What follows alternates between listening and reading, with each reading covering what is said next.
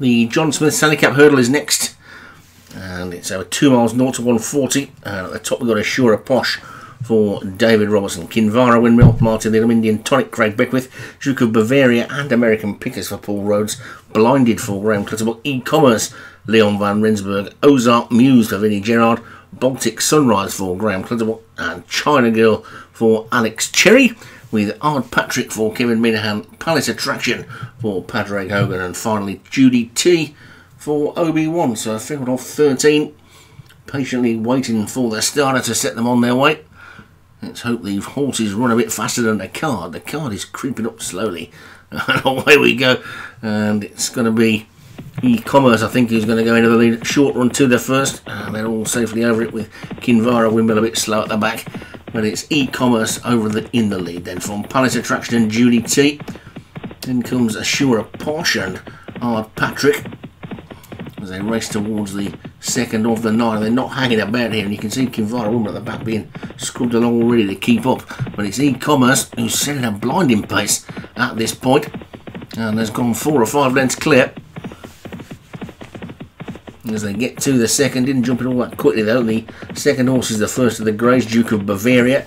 Then Judy T on the rail, with on the outside of that one China Girl, Ozark Muse in the green as they get over the third. And again, the jumping by the leader was not exactly swift, and that's probably just slowing him down a little bit. But E-Commerce is still the leader, and E-Commerce is 5 clear of Duke of Bavaria, China Girl, Judy T and Ozark Muse, who are virtually in a line. Then American Pickers and Ard Patrick and Assura Posh and Indian Tonic, who are also virtually in a line. And then there's another 3 of them virtually in a line as well. Baltic Sunrise, Palace Attraction and Blinded, with Kinvara Windmill, the one racing alone at the back.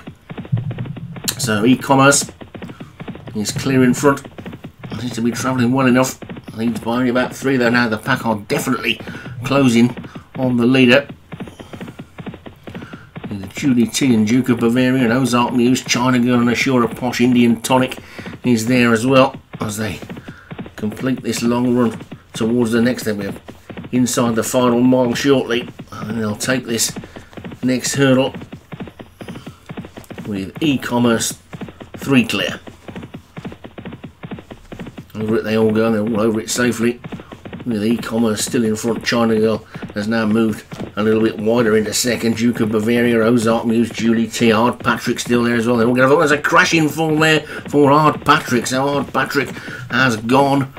The first one to depart the race. You don't see that many fallers in the hurdles, but that one was a nasty looking one. And it's E-Commerce and China Girl first and second, from Duke of Bavaria third, and it's China Girl's gone on now then as they race into the final 5 furlongs. They've still got 3 flights to take, and it's E-Commerce who's in the lead. E-Commerce then from China Girl. E-Commerce has fought back, but China Girl is battling back as well on the outside. Kinvara Windmill's virtually pulled up as they get over the third from home, and it's E-Commerce and China Girl. China Girl on the near side, E-Commerce on the rail. They're being chased by Ozark Muse and Palace Attraction. Duke of Bavaria and Judy T still trying to get into it. The grey Blinded is running on as well, but the leaders are now coming back to the pack, and suddenly it's wide open with 2 to jump, and it's E-Commerce and China Girl from Palace Attraction and Duke of Bavaria. Then Judy T and Blinded as they come down towards the second last flight then now, and it's still just China Girl lands in the lead. China Girl's in front from the centre of the track. Palace Attraction is starting to wear down the leader. China Girl. E-Commerce is trying to fight back. Assura Posh is running on over the final flight they go, and it's Palace Attraction